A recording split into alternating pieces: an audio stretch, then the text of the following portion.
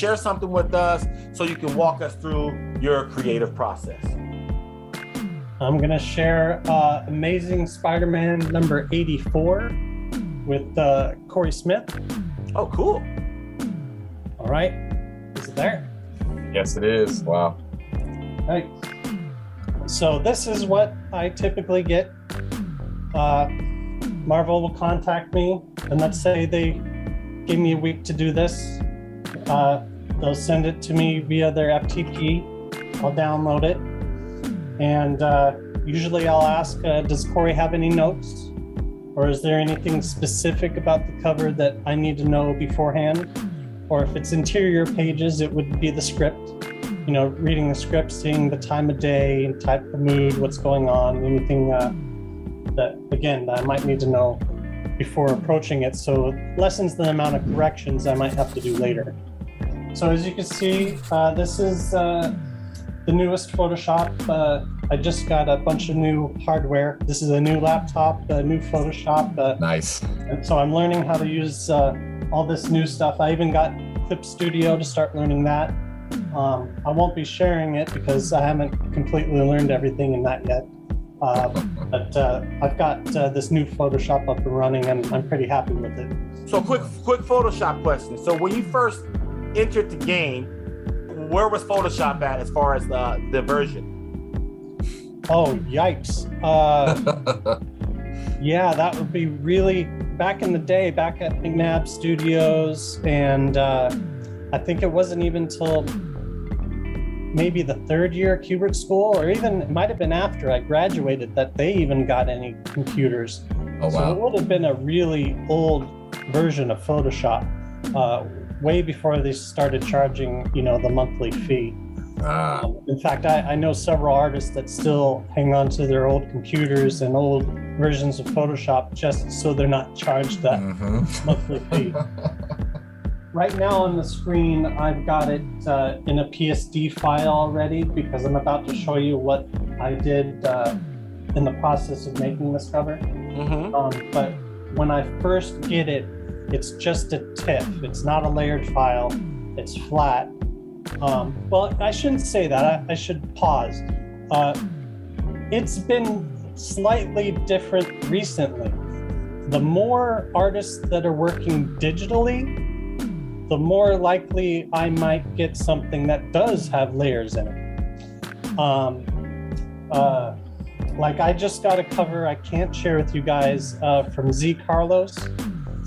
And he's been doing his work digitally, and it has some layers to it. There's something in the foreground that's completely on a separate layer than the stuff in the background, which I'm glad he did because that helps me more easily separate what that image is in the foreground from the background. Sometimes it makes it easier, sometimes it doesn't. Sometimes I'll get a layered file from somebody that's done it digitally, and I'll immediately flatten it. I'll just make it a TIFF like I usually get. There's no need for this image to be in so many separate parts. So this particular artist gave you a flat TIFF, and you created a Photoshop session. Yep.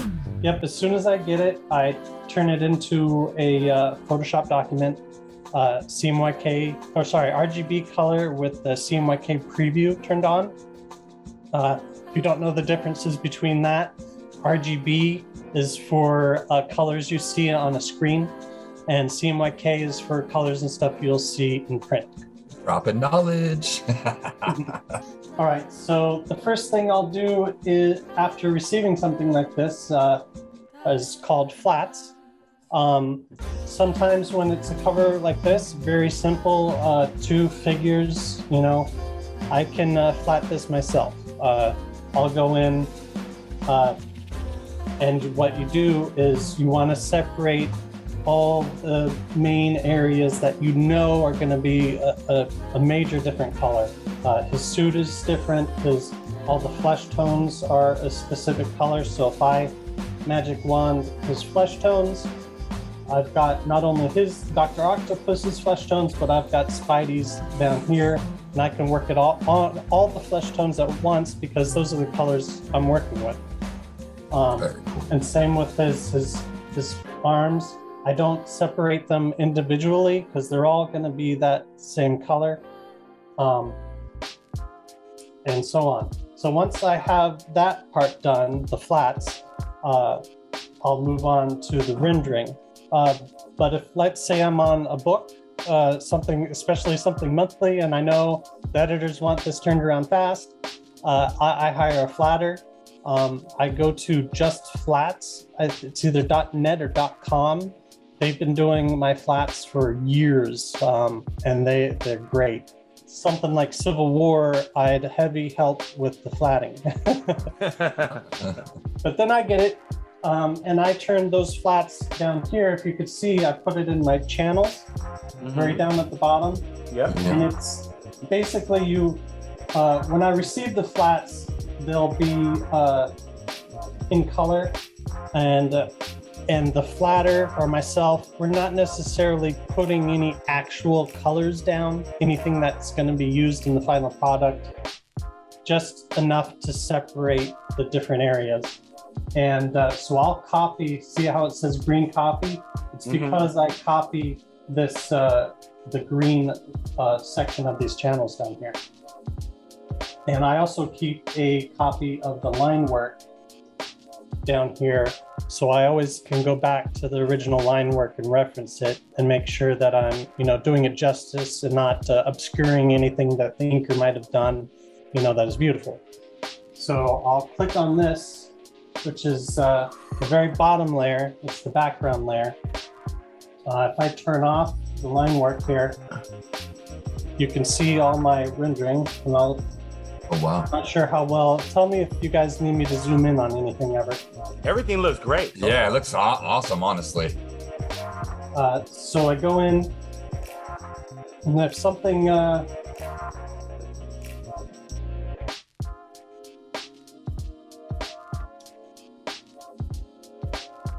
I typically, it's not all the time, so because again, it depends on the artist. When artists is like this, like Steve McNiven, and it's open, there's no grays or anything like that. Again, it depends on the image, but most of the time I find myself working dark to light. So like in this case, if I were working on Doc Ock's face, I started with his flats looking like this. That's the base I had laid down. Oh, wow. And so with typical dark to light procedure with like acrylics and whatnot, you're starting with your shadows, and then so next I would go to my midtones, and that's just clicking over here in the colors, and I typically will go to the B, which is brightness, and it has this little slider here, and you can see you can slide it all the way up to the most rich portion of it if you want, but you'll see you'll get a little warning, this little triangle. That's because it's warning you like, hey, this is an RGB color. It's not going to look so great in CMYK. So sometimes you'll want to lower it so that that either disappears, or sometimes you don't have to worry about it. As long as you have the CMYK preview on and you're mindful of it, you can adjust it afterwards. So I'll go in with that midtone. And you want to pay attention to where the light source is. Pay attention to what the inker's done. That's one of my biggest pet peeves, is seeing other colorists totally blow through what the inker's done. And same with the inker. I've had plenty of inkers approach me and say, hey, you got a little too dark on this, or maybe it wasn't my fault, maybe it printed dark, or sometimes it was my fault. I used the too dark of a color. One of the tricks I use for that, back to that little slider, if you can see it, on the brightness scale, I typically, if the color goes past this H here for hue, that's typically where I think the danger zone is. If you go past that H into those darker blacks, you're going to be obscuring the inks. And some of those fine lines and stuff that the inker spent so much time doing are suddenly obliterated. So try not to do that. But back to the midtone. I start with my shadows. I pay attention to what the inker suggested. In this case, this is obviously lit from above. You know, he's got underneath his chin there. There's shading underneath his chin. You can see very clearly in the reflection of his glasses, there's a bright light source reflected. You know, it's coming from above there. So when you're doing your midtones here, you want to just go in, and I use I don't really use any specialized brushes. Well, not too many, I should say. I like falling back on the basic brushes. So if you're looking at one I'm using, this is just the brush that comes with Photoshop, Airbrush Soft 100. And I set it so that it's sensitive to my Cintiq pen. So like right now, I'm just lightly hitting the places that I think would need that color. But if I, like the very tip of the nose, I'll push harder and I'll get more of that saturated, more pure highlight. It's already looking super cool. Right? Anyway, let's see if I can go all the way back to where it was before I filled that. So eventually, I'll have this. Wow. And in this case, I didn't really go to the third step. I didn't go to that third highlight because the rest of the image, you know, this is sort of a darker image. So I kept the highlights to the metal in his glasses. Those are things you constantly sort of have to think about and apply to your work. Do you reference like metal or other types of material when you are coloring? Great question. Joe Kubert, god of comic books, in my opinion, one of his main mottos was reference, reference, reference. Know what you're drawing, know what you're trying to represent, know what you're trying to bring across to the reader. You know, and for me, I'm not someone that can sort of pull that stuff out of my head. There are some artists that certainly can, you know, they've got that photographic memory or whatever going on. But I rely heavily on reference. I'll go into Google Images. I'll pull up other Doc Ock images, or in this case, you know, I had to look up old comics when Doc Ock had that costume, you know, to make sure that I was as respectful to that style that was done back then as I could be, while still bringing it to sort of a modern look. And then I pull up stuff like, you know, metal in a dark room. You know, what does metal look like in a really dark room? What is it reflecting and whatnot? And apply that. And sometimes, you know, again, this comes down to the deadline. If I had this due in the morning, maybe I don't have the chance to look up all that reference. And I do just have to sort of fall back on my knowledge. And luckily, I've done a lot of these things before. I've done enough Spider-Man where I can sort of do it off the top of my head now. But if I have a week to do this, I'll do things like I'll pull up the Spider-Man movie, watch it while I'm working on this, you know, so I get that sort of feel, the aesthetic. I'll play the video game, you know, I'll pause and make screenshots of the video game, especially when it comes to like the city. I'll go into that Spider-Man game and I'll pause and freeze frame some of that to really see what, you know, the Empire State Building looks like at night with Spider-Man.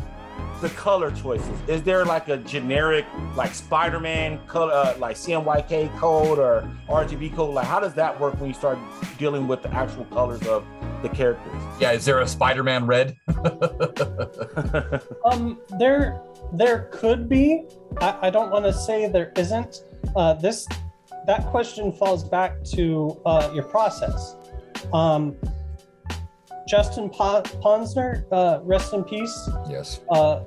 Beautiful fantastic, one of the most amazing colorists. He was on top of my list of people I wanted to be. He relied heavily on swatches, and he probably had a Spider-Man setup for swatch colors, and would use that to not only help him get it done quicker, but be consistent. For me personally, I don't do that. I don't save a bunch of swatches. I like eyeballing it, and because I really feel it depends on the artist. Like here with Corey Smith, I'll do with like the skin a little bit more of a realistic skin. But if I got something from like say Chris Eliopoulos, where it's super cartoony, I'm not gonna do that. It's gonna be a flat color, and it would have to be very specific to his style and work for that image. I create a separate layer, which is a color layer, which I'll click on now. And you'll see I'll use black to desaturate the 5 o'clock shadow just underneath his nose. And if I click you can see here. Oh, there it is. Do that. Oh, cool. Yeah. See your ears. I learned this from various people, but I think it really stuck with me after I talked to Brian Stelfreeze once at a convention, that you're going to get these red tones anywhere the bone is closer to your flesh. So it's going to be around your cheekbones, it's going to be your ears, it's going to be your elbows. Your knuckles are going to have little differentiation of red.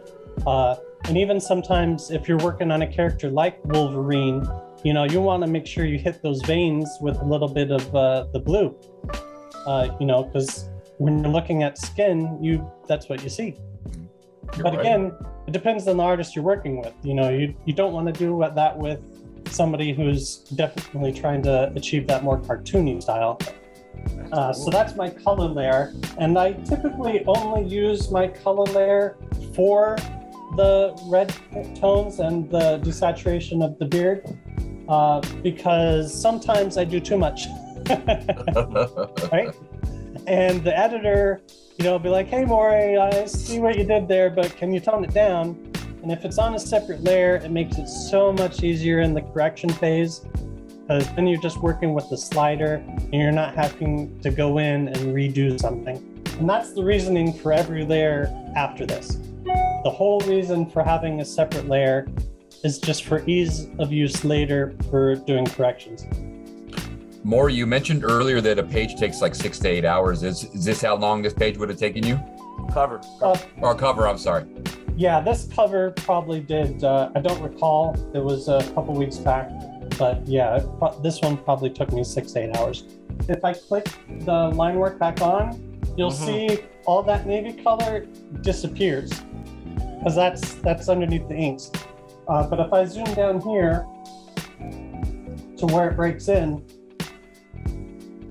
here's where I was talking about where you're in the danger zone. The inker, which I think Corey inked himself in this case, has gone in and done this beautiful hatching here. It's just gorgeous. And so that navy blue is just dark enough where it'll flow with those shadows and work with the image, but not destroy that line work. And as it gets further down, when I get down here closer to the dust, I start to get rid of that blue and move into some desaturated, obscured colors to represent that dust floating up and being all around Spidey in this case. So how do you know when you're done?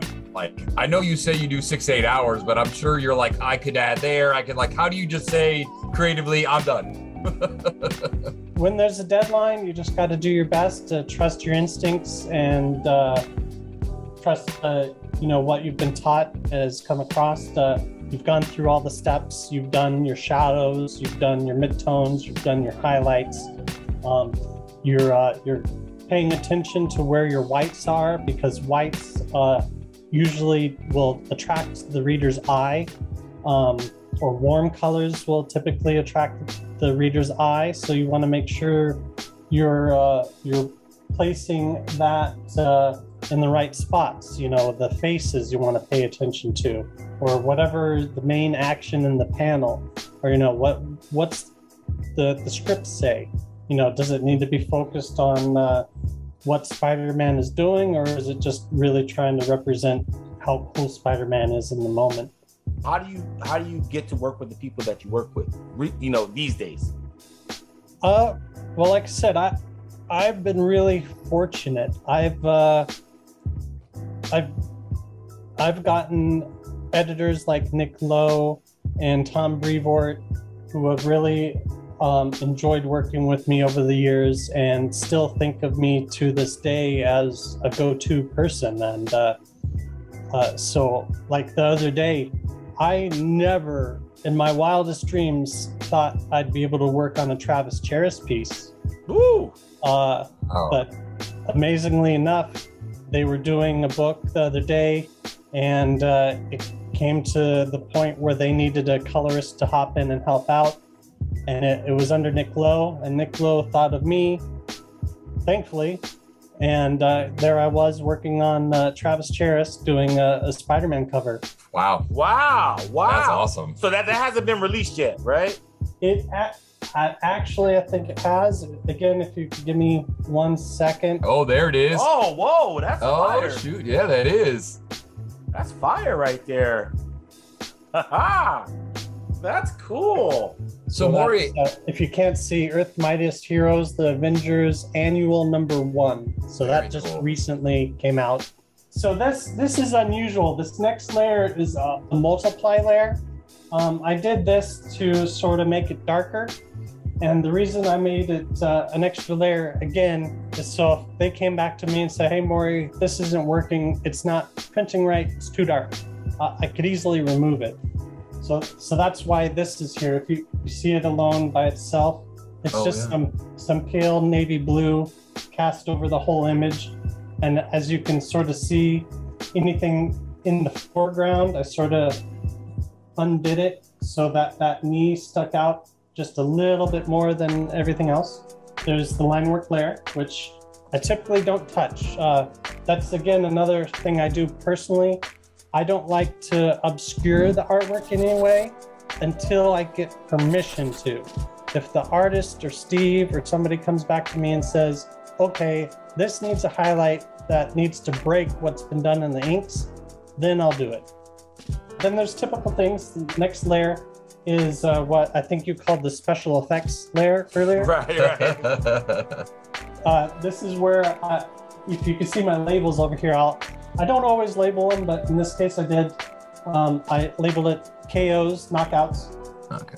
And specifically for this image, it was just down here. This is where I knock out the smoke and where I'll add my signature. That's cool. If you can see that. Yes. And then after that, I'll go in and do what I consider specific blows. In this case, it's Doc Ock's glasses, his arms, and Spidey's eyes there. Wow.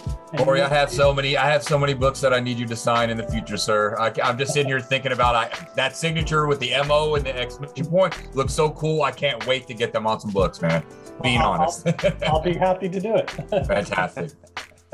So in this case, it's a very cool image. It's in the shadows. So I stuck to the blue reflections. If Spider-Man was swinging in the city and it was a sunset, I'd be using warmer colors on his eyes because they're reflecting what's around him. So then after that, I've got the light layer. This is where I'll have an overall sort of tinting. If I turn it just on itself, you see I'm sort of drawing the eye down to Spider-Man because this is where all the main light source is going to hit sort of refract off him. And so I've got this sort of overall warm glow to help lead the eye down to Spider-Man suffering in the dirt.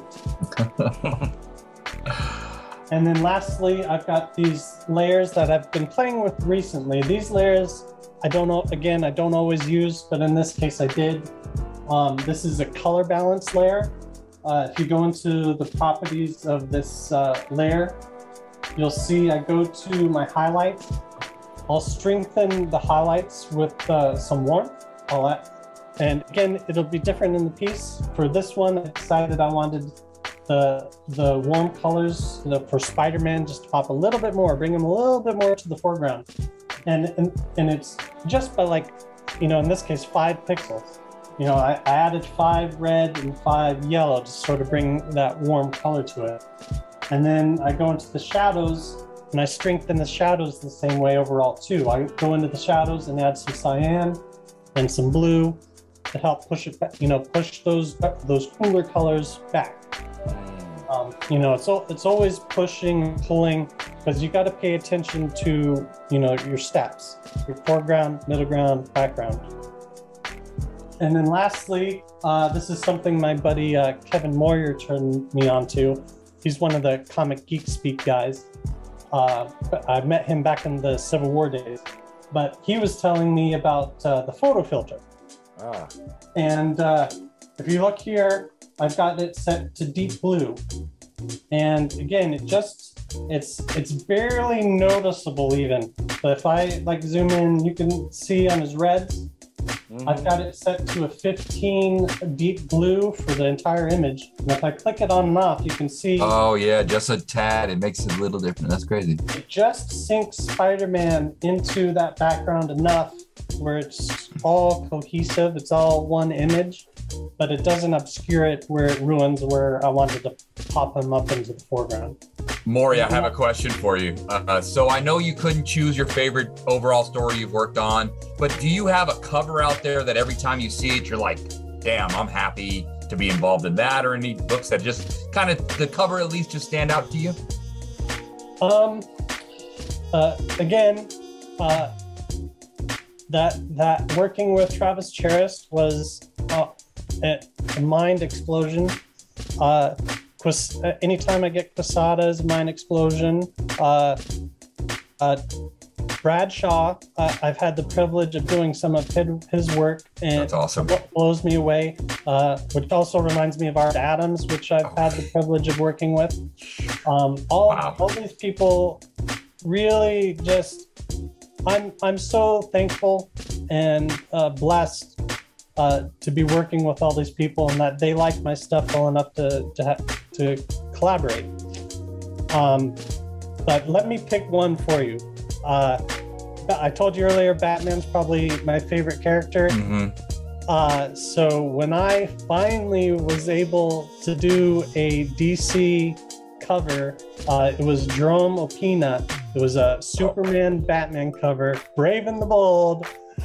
I finally got to do a published Batman piece with my signature, and that's probably the one that's on top, you know, my list of all-time favorite covers. And you can see on my website, morryhollowell.com, it's one of the covers I put on the front page. Ooh, that's awesome. You and Jerome Opena. Oh, that's a cool combo. Yeah, I've done a couple pieces with him, and that guy, oh, incredible art. His X-Force stuff is awesome. Yeah. And that's where I say it's different working with different artists. With Jerome, he's got those grays. He's doing a lot of that rendering himself. So sometimes going in, you're only tinting it. You know, you want to preserve what he did because it's so spot on and perfect. You want to make sure you represent it accurately in the color version. Same with someone like Simone Bianchi, which I did a Wolverine run with. He does the heavy lifting in the rendering part, and it's about tinting it and preserving what he's done, and perhaps in whatever he does leave open, matching it well enough to keep everything cohesive. Is this the final image right here we're looking at here? Yes. This would be, when I'm done, I save this as the work file, as you can probably see in the upper left corner. What I'll do is I'll just go to image, mode, CMYK, and you flatten it. And now you can see on the right, there's only one layer now. Mm-hmm. Then I go down to my channels and you throw away these extras because you want to be able to save it as a TIFF. And I'll save this as a TIFF, and that's what I send to Marvel. That's what they get. And then they'll, that go through the editorial process. They'll tell me, if I did anything wrong or need to adjust things. I'll adjust, re-TIFF it, and send it back, and then Letter gets it, and it's produced. Boom. If I could ramble on about one last thing. Sure. It would be another reason why I love Batman so much.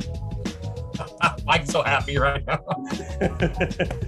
Batman, to me, not only did I fall in love with those Norm Brayfogle books, but it slowly introduced me to other artists, and like Joe Quesada and Kelly Jones. I can go on and on. Batman Black and White books, I think, prove my point the most. Batman is an artist's playground.